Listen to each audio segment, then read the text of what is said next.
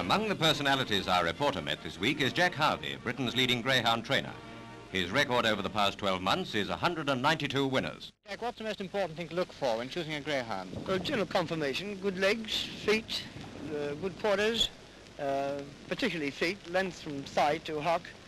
Of course, it doesn't necessarily mean that the best looker is the most successful dog on the track or crossing the live hair either, for that matter. Well, now, Jack, what advice do you give to punters? Oh, don't be silly, John. I only train them. I don't back them.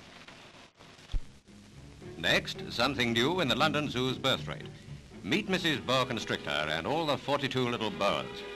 Since the family came to Britain, this is their first happy event. And with 42 family allowances coming up, the old lady ought to feel she's something to be proud of.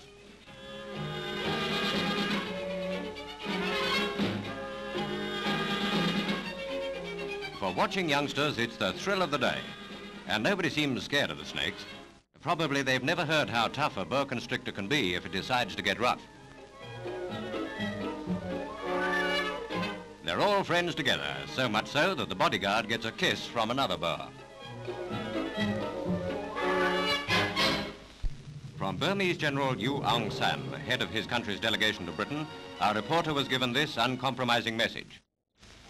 My colleagues and I have come to London in response to the invitation of His Majesty's government in order to discuss the constitutional questions of Burma.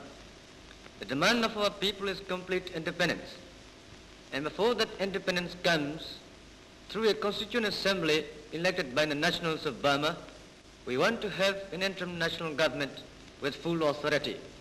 We want also the peoples of what is called the frontier areas to have the same freedom with us, simultaneously and join hands with us. Burma's future may be in this man's hands.